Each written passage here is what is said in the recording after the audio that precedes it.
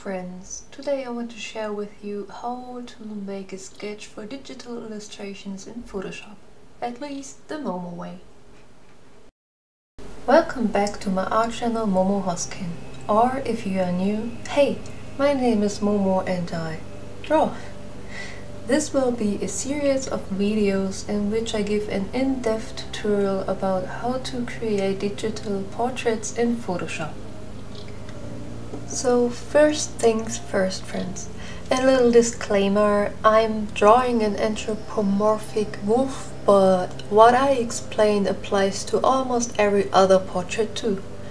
No matter if you are drawing your family members, a friend's pet or a celebrity.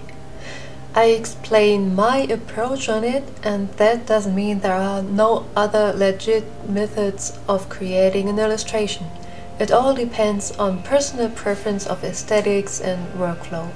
But here we go. I first started with a circle that will resemble the base of the head. Into it I add a cross to determine the direction the character is looking at. In this case, almost straight to the viewer. The reason I usually make my character portraits making eye contact with the viewer is that it's making an offer for interaction. On the flip side though, I just have read that a character looking straight to the viewer isn't a good choice because a character looking away from us in another direction adds more to the story an image tells and drags more attention to what the character is actually doing. I definitely want to learn more about this topic. If you have any recommendations for literature or books or links for advice available online, please share them in the comments below. For this portrait, I have a general idea in mind. This will be a friendly wolf girl with headphones. Quite simple, but effective, I think. This fits the character's personality that I got from the reference. Because this is a portrait for someone else, I have the character's reference up at my other monitor at all the time. I also search Google images of wolves and have the results open. I personally prefer not to look at one specific reference image and straight up copying it, but look at several images and get an overall feel for the species. I do recommend copying photos for practice reasons though, and build up your visual library. The headphones I draw are loosely based off ones I have around. I think real-life references are the best, and I'm glad I could use them this time. My first and most important advice is use references. You don't need to draw everything perfectly from imagination or memory. Using references is not only okay, it's a must if you want to provide quality art. During this sketch I was facing some trouble getting the face right. Sometimes it just works fine, but this time I couldn't just make it look right and something fell off without me being able to point out what it is.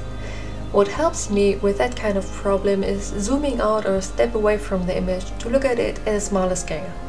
This way you can find mistakes in proportions more easily because your eye is not as much distracted by all the details. It also helps to flip the image. Especially after you were looking at a drawing for a while, you won't be able to find mistakes because you kinda got blind to them. Mirroring an image will help you seeing those with fresh eyes. I even made a copy of my sketch sometime because I was afraid of ruining it by trying to fix it. But I guess I'm just choosing the safe path here. Actually, I would recommend these two things, checking the thumbnail and checking the flipped image. Not only if you're facing problems. Sometimes an image just looks fine to you and me, and once I flip it, boom! It saved me so many times, really. It is important to check those things multiple times during a sketch phase, to check what you've done frequently and also fix your fixing. It will be much harder to find and fix problems and things the more you have worked on an image. What I like especially about digital art is that especially Photoshop offers many options for correcting lines you've already made by deforming and distorting them. While that is also possible with traditional media by erasing and redrawing parts, the digital tools offer great benefit to my time management as correction is much faster. But even though, I still couldn't get the expression right, so I figured I will give it another try and change it completely to something less symmetrical. This way it not only looks more interesting, it's also not as difficult to make an interesting expression. And I messed up my script here. This way it's not only looking more interesting, but it's also a little easier to draw, as the eye does not find symmetry problems as easily. Little artist hack here. I moved up one corner of the mouth really high, giving the character a more cheeky smile that feels still compatible with the character's personality. I enhanced that expression by lifting up the bottom eyelids. One does not only smile with the mouth, right? I went a little farther by changing the eyebrows and opening the mouth a little. This way I can add a little more detail with showing the teeth. The headphones that aren't placed right in the middle also work well with that. It doesn't look as stiff, in my opinion. I always recommend to play with expressions. 9 times out of 10, a slightly exaggerated expression works better than a totally blunt one. I'm sure you all agree that the result of changing the expression here works much better than the original expression I was going for. Leave your opinion up in the poll that appears at the corner at this moment or sometime. After I'm finally happy enough with the expression, I add the character's hairstyle on a different layer.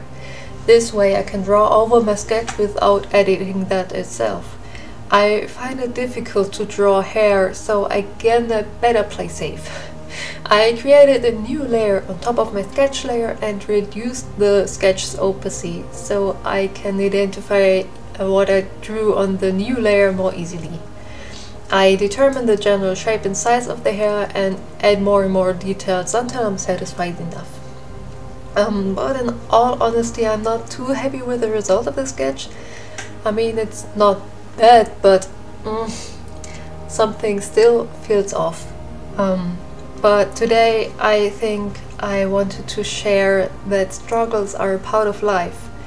Also a little spoiler, I managed to fix it and you will see that in my next video. But I will give you a brief summary of my tips I have for you to create a good sketch. First of all, use references. Even better if you're using multiple references for the same thing. Zoom out and check the proportions. Flip the image, checking the image with fresh eyes. You can also step away for a few minutes, taking a break, do something else, take a shower or walk, and return to the image later. And exaggerate expressions, they add a lot more interest to the character. I would not recommend these though for realistic portraits, of course. Always stick to the reference if you're drawing realistic, please. And last but not least, take your time. Sketches usually do not take that long, and it's even more important to give yourself time to get things done right. They are the base of your drawing, and just like with building a house, the better the fundamentals, the better is the result. If possible, when done with a sketch, leave the drawing overnight and look at it the next day. I promise you will find something you want to fix. And this is all I have to say about today, I think, and if you have any questions, just ask me in the comments below. I will gladly answer them and I'm happy if I can help you. I hope you enjoyed this video, and if you did, please give it a big thumbs up and let me know. Don't forget to vote in the poll at the top right corner and to comment if you have anything to say about whether or not the character should look in the viewer's direction. Also, subscribe to my channel and hit the notification bell if you want to see more of my art videos every week. A subscription is absolutely free but makes Momo happy. Have a good day and stay creative, friends. Bye!